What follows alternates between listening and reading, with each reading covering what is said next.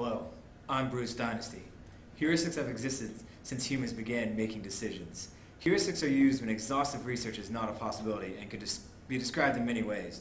These ways include common sense, intuitive judgment, and giving an educated guess. Humans use heuristics to make decisions systematically through trial and error. But as long as humans have had the cognitive properties to make decisions, they have had the ability to make incorrect decisions as well. The problem with heuristics is that under certain circumstances, these rules that humans follow to cause errors of cognitive biases. One of these biases is omission bias. Reporters in the field, Carlos Sanchez and Adrian Stifwell, have more on the issue. Adrian? Thanks, Bruce. Here we have Gregory Bates, a student of psychology at Indiana University.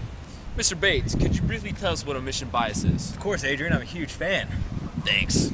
Omission bias essentially says that humans tend to consider actions that cause harm to be less moral than inaction. What do you mean inaction? What I mean by this is that people tend to think that causing harm is less moral than allowing harm to come to someone, even if the consequences are the same in both situations. This is compelling indeed. Earlier today, our other reporters caught up with a couple students around Indiana University campus to discuss their experiences with omission bias. Sir, are you aware of omission bias? What the hell is that? Let me try to put it in a way you might understand. Have you ever tried to put a roofie in a girl's drink at one of your totally wicked frat parties? What? Nah, bro, no, I wouldn't do that. What? No, that's not how I roll. Okay, I see. Well, have you ever seen someone else put a roofie in a girl's drink? What? I mean, yeah, but it's not like I didn't do it. It's not like I did it or anything. I mean, he's the one who did it. Well, couldn't it be argued that you were just as culpable because of your inaction? Well, what do you mean? I didn't even do it, though.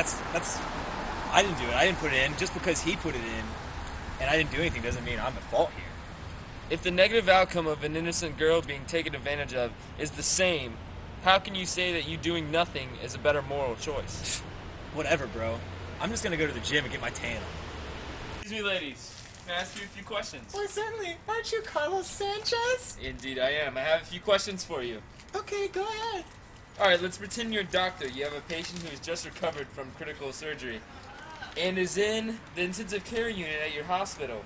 However, he still has symptoms that require medical attention, but attention he could receive in the regular medical floor. Would you rather move the patient or keep the patient where he is to finish his recovery? Well, I would say that you should stay and recover until he's fully stable. What makes you choose this option? Well, it just seems that it's the best course of action not to do anything and let the patient recover. Okay. As the saying goes, do no harm first. Alright, well thanks. Back to you, Bruce.